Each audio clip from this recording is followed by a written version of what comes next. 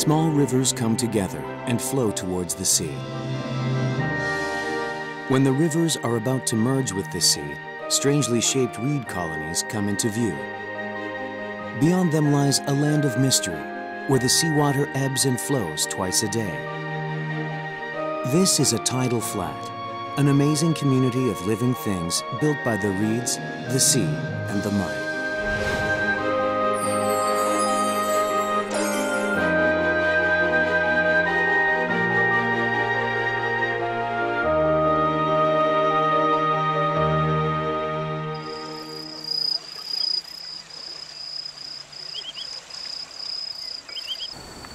When the water ebbs out of the mudflat, numerous blue-spotted mudhoppers show up, overrunning the muddy surface.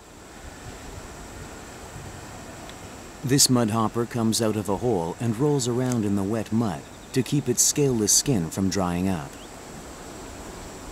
It can easily move around the flat thanks to its pectoral fins. Hungry after waiting 6 hours for the low tide, the fish starts feeding in its own peculiar way. The mudhopper fills up its cheeks with water. Then it uses the water to filter out the mud. What's left, usually phytoplankton, becomes its meal.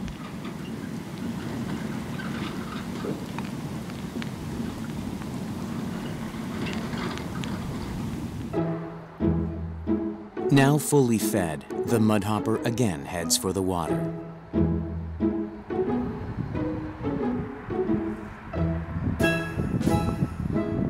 It's looking to pick a fight with smaller mudhoppers.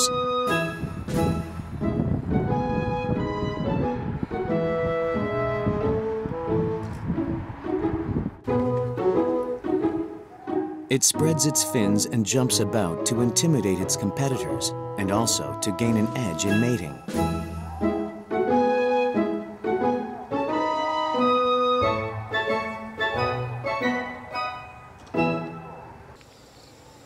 Blue-spotted mudhoppers spawn until September. Fertilized eggs hatch about 15 days later. Child rearing is left solely up to the male. This one's eyes protrude even more at the appearance of an intruder eyeing its abode. It spreads out its fins to scare away the trespasser. The mudhopper barely succeeds in defending its turf.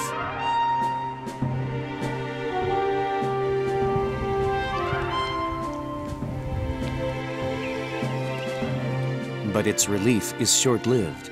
Another male mudhopper challenges him. The newcomer opens up its mouth menacingly. The tidal flat is a fierce battleground for survival. 갯벌에서 오랫동안 주인 행세를 할 수 있었던 것은 그들만의 독특한 생존 전략이 있기 때문에 가능했던 것들이죠. 눈이 튀어나왔다고 하는 것은 우리가 그 카메라로 얘기하면 어안 렌즈처럼 사방을 이렇게 볼 수 있는 거죠. 그 다음에 등이 하늘에서 봤을 때는 뻘과 등의 색깔들이 거의 비슷해요. But no matter how clever its camouflage or survival tactics may be, there is an enemy that must be avoided at all costs. The enemy is a mudhopper fisherman. He has to approach within 10 meters of his target. The fisherman even breathes slowly, lest he should scare away the ever-alert mudhoppers. Tension runs high amid the silence. 발 빼는 소리만 나도 들어가 버려요. 그러니까 이제 짱뚜이고 이제 사람하고 이제 싸움이지 말하자면은. The mudhopper is known to be the most agile among the tidal flat creatures. The fisherman employs a unique technique to catch the mudhoppers, sweeping the flat with a baitless line. The fisherman throws out a line fitted with only a hook and in a flash snatches up a mudhopper. He never misses. He's so good that he can catch up to about 400 mudhoppers over the 2 or 3 hours of low tide. However, the fisherman never works past the set amount or time. He is well aware that he's part of the tidal flat community.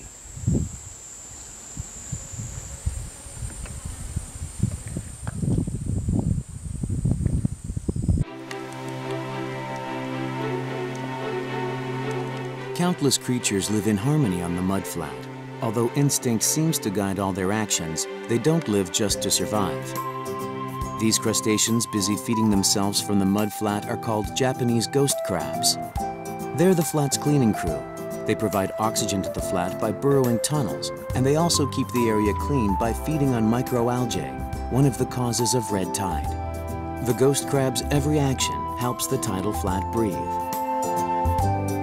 이게 자연의 정화 기능이거든요. 그러니까 갯벌이라는 공간을 그대로 놔두기만 하면 그곳에 살아가는 동물과 식물들이 조화를 이루면서 사람들이 육상에서 버린 그 오염물질, 유기물이라든지 그런 오염물질을 분해를 하기 때문에 심지어는 이제 우리 인간이 만드는 어떤 그 정화 시스템보다도 갯벌이 훨씬 더 우수하다라고 하는 것이 지금 정설이거든요.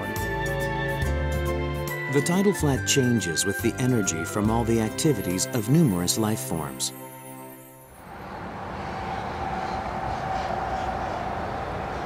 Sand crabs are also a big contributor to the health of the mudflat. During their mating season in May and June, the crabs sport a vivid red hue. The sand crab is recognizable by its single large pincer, which is bigger than its body. The huge claw of a male sand crab indicates that his genes are strong and healthy. Sand crabs are known to be very watchful. It plays a special trick when it detects a threat.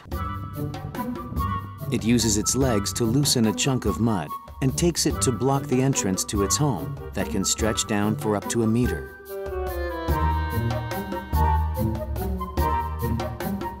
It looks similar to the closing hatch on a submarine.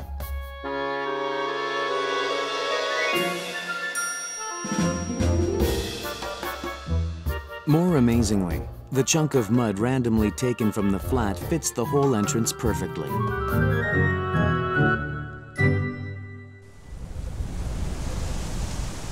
The tidal flat community suddenly becomes restless. When the tide comes in, most of the creatures retreat to their homes in the mud. But some head the opposite direction, towards the water. They are mud skippers. These air-breathing fish are gluttons, greedily feeding until the rising tide comes right up to their noses. These animals have developed their own survival tactics while protecting the mudflat.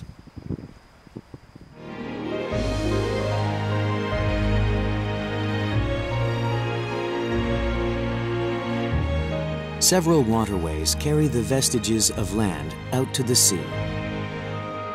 Suncheon Bay is the product of eons of mud accumulation. The mud has increased by 1 millimeter a year. Measuring more than 22 million square meters, Suncheon Bay is world famous for its abundance of life. Suncheon Bay's nickname, the bedrock of life, is derived partly from the vast colonies of reeds. The circular reed fields appear to have been drawn with a compass. The mystery of reed circles has not yet been solved.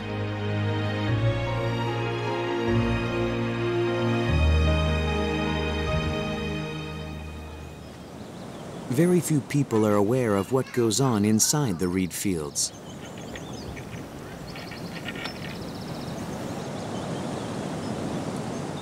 Carefully venturing out of the burrows are mudflat crabs. Their distinct odor resembles horse dung. Even among the mudflat crabs, there are some receiving special treatment. They are red sea crabs, a Class II endangered species.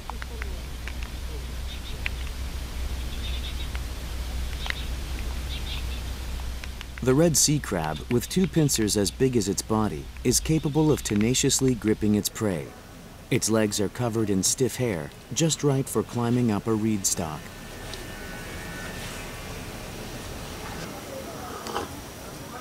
Since red sea crabs breathe through their gills, they have to remain in moist places. They are voracious eaters, but their favorite food is young reed leaves. Now you understand why they won't leave the reed field.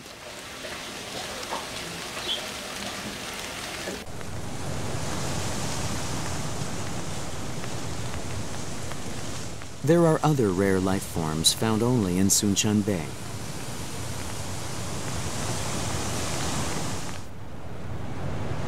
Halophytes, or salt plants, inhabit the areas bordering the sea and mudflat.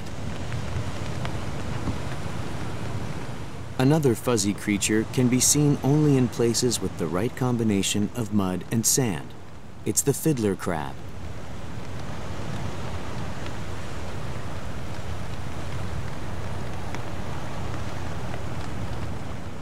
This crustacean has a single pincer almost the size of its body.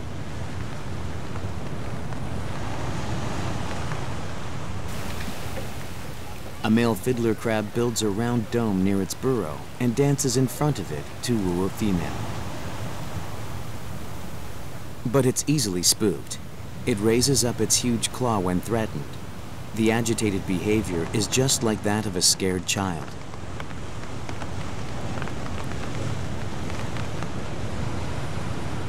The reason fiddler crabs are not readily spotted on the tidal flat is because their habitats are limited, and their number is dwindling fast due to coastal development projects.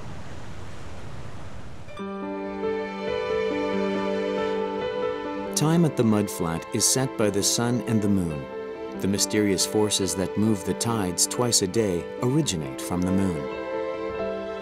The moon exerts its influence more strongly at night, pulling the seawater all the way to the inner edge of the flat. Even the smallest creatures living on the flat abide by the lunar schedule.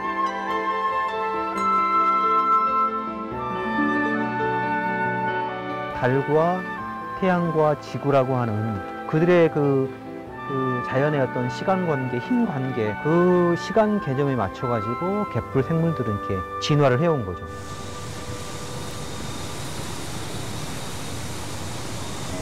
People of the tidal flat also live by the flat's timetable. Said to live in 2 shifts, a fisherman heads out to the sea at tide time.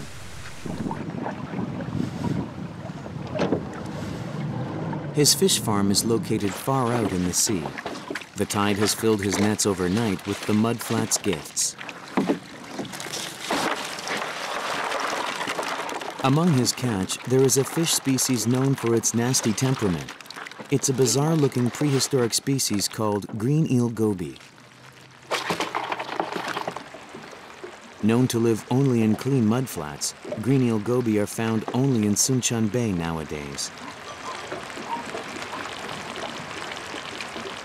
여기서만 잡혀요. 옛날 저 영산강 하구뚝 안 막았을 때 있죠. 네. 그때는 목포수도 많이 잡았어요. 목포에서. 네. 근데 하구뚝 막아보니까 못 파고 들어가니까 없어졌고.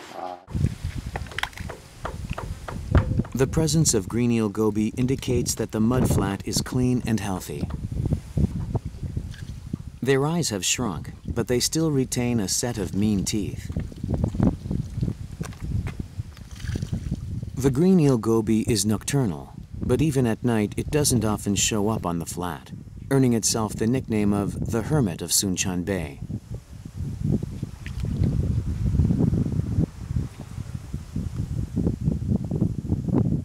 It makes several deep burrows in the mud and just pokes out its teeth to catch prey by creating a whirlpool.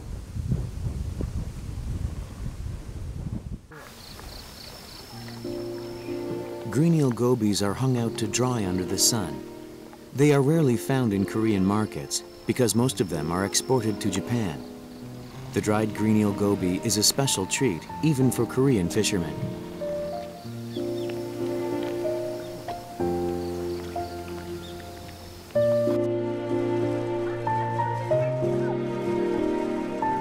These creatures have lived off the tidal flats for thousands of years. Compared to them, humans are newcomers to the flats. Mudflats represent these women's precious livelihood, so the mud boats are their important assets. The mud boat, also called nul in Korean, is made of dried cypress tree. It glides smoothly on the mud flat and is lightweight, making it quite portable. The mud flat permits human access twice a day without fail. The water-receded Suncheon Bay stretches out for 4 kilometers. This mud flat is a community workplace for the locals. It provides honest earnings to those who believe in hard work.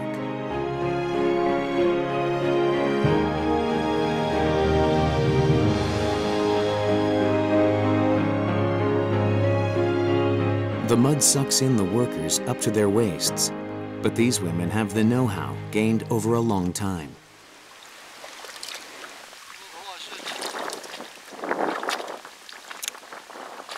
Razor shells are noted for their concealment skills in the mud.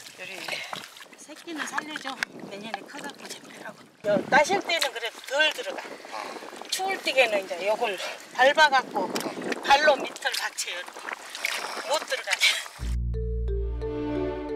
Armed with a long, hard foot, the razor shells hide deep in the mud. These women have to plow the mud with their hands to find the breathing holes and quickly scoop up the razor shells before they dig even deeper.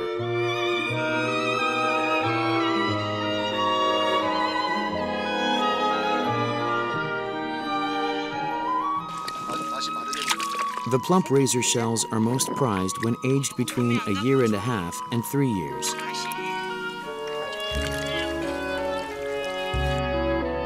The mudflat takes care of its creatures and generously shares its bounties. This is why the locals can't help but be grateful for it.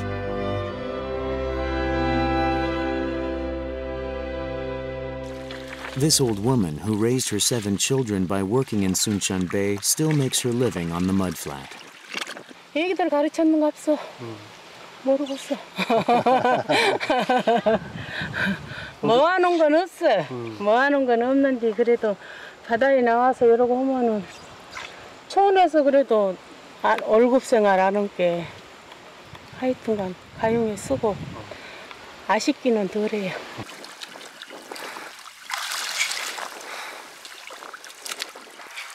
On another side of the bay, women are busy collecting marsh clams.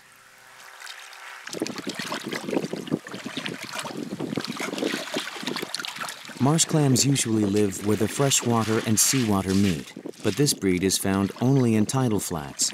They're great for making rich-tasting broth. The myriad of animals and plants living on the mudflat and the humans who live off of those small life forms have combined to create a unique tidal flat culture. 우리 갯벌은 새들과 갯벌 생물들만 사는 게 아니라 사람이 사는 곳이죠. 그러니까 문화가 있는 거죠. 갯벌 문화가 다른 데에서는 볼 수 없는 우리만의 갯벌 문화가 있는 거고, 어촌 문화하고 또 그 다른 독특한 갯벌 문화가 있는 거죠. Just as the sun rises in the morning, the tides ebb and flow on the flat in a timely manner. Tidal flats create inexplicable beauty by bringing together the coast and land.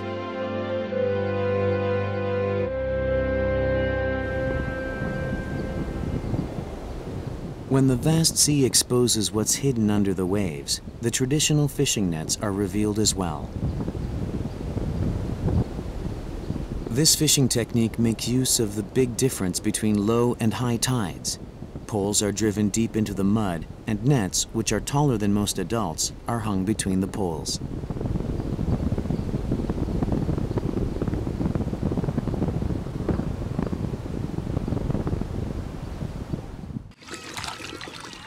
Round fish traps are placed below the nets to catch the fish that couldn't escape during the low tide. This local fisherman makes a living off the sea and mudflat. His fish trap is brimming with fat Spanish mackerels, as well as fresh crabs. He spots something he rarely sees. They're tiger crabs.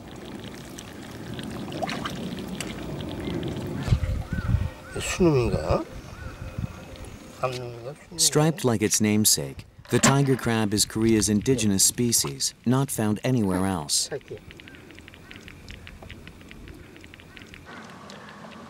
아, 그 번개 새끼예요? 이 새끼지. The slow-moving tiger crab generally hides in the sand about 5 meters deep before attacking its prey.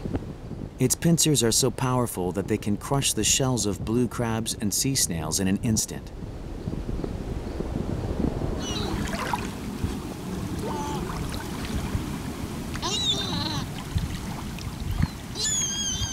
Much mending is required to maintain the nets passed down from his grandfather.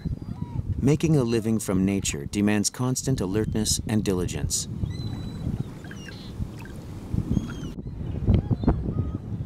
The fisherman lets go of the young fish and leaves the dead ones for the birds.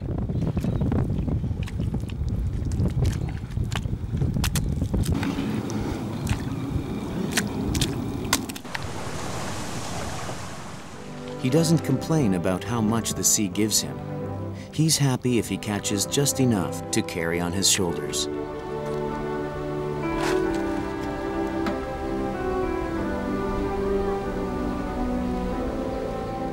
이게 뭐예요? 삼치. He's more than willing to share the catch with his neighbors. 고등어 쪼리도 쪼리면 고동도. 아주 맛있어. 오늘 행주에서 행주. 이거를 뭐 하다가 힘들어서 안 하진 않아. 그렇게 아주 개혁이 이렇게 서 있어. 참 있어 아주.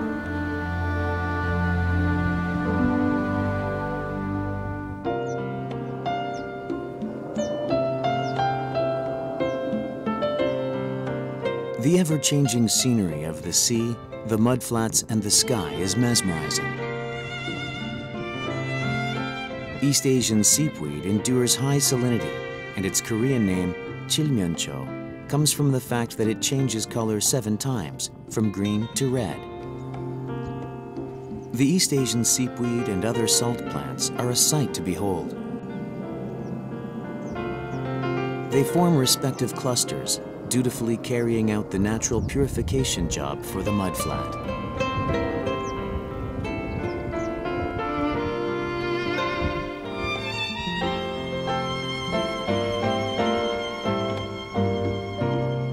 There is an intriguing mudfield near the salt farm. Called the wild ginseng of tidal flats, the glasswort is packed with minerals and other healthy nutrients.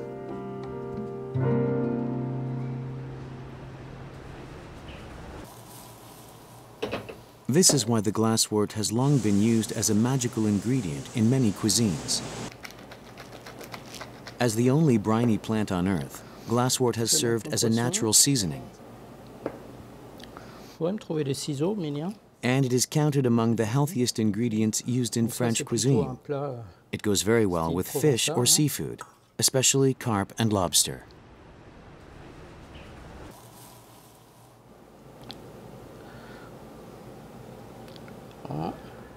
C'est beaucoup associé aussi avec des poissons, le rapport à la salinité et à la mer, principalement, et aussi pas mal dans des salades. Cela dit, c'est quand même pas énormément utilisé. On retrouve beaucoup dans la gastronomie française parce que c'est un produit un peu méconnu et qui devient à nouveau connu.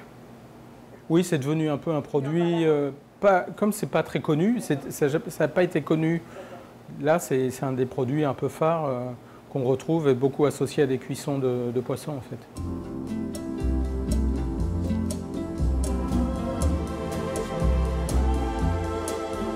Favored for its crunchy texture, glasswort stalks are pickled or used in a salad.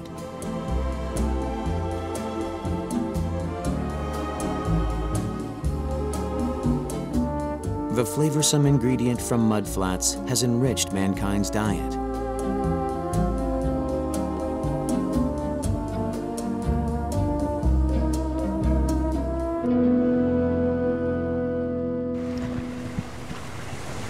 The tidal flat is like a gastronomic heaven for the seabirds and migratory birds.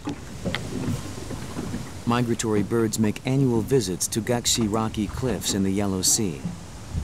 The rocky islet is a habitat for a flock of black-faced spoonbills. About 100 spoonbills breed here every year.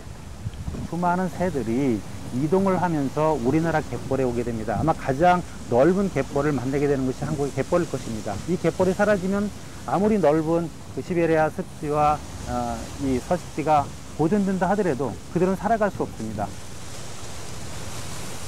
Since the mudflat is alive and well, it sees a variety of visitors. The first group of guests are seagulls, a fixture in any coastal area. The seagulls are waiting for lively and delicious Japanese ghost crabs. Far Eastern curlews have flown some 8,000 kilometers without a break.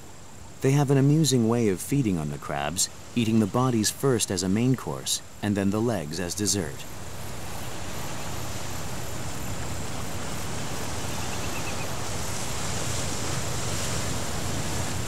Eastern great egrets are the epitome of patience, waiting with poise for the right moment. In contrast, common greenshanks scamper about ceaselessly to find food. The spoonbill is named for its flat, spatula-like bill, which is swung side to side to stir up the water.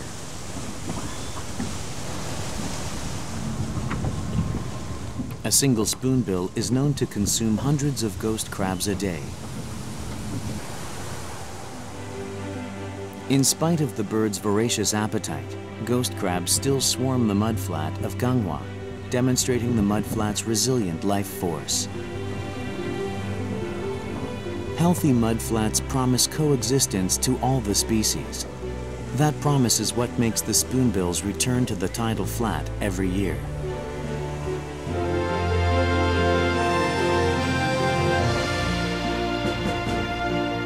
Small creatures live and breathe in this place, rendered incredibly unique by the sun and the moon and the high and low tides. It's a place that celebrates the colorful diversity of life at the borders of the sea and land. This is the mudflat, the land of coexistence that has been and will continue to be preserved for many years to come.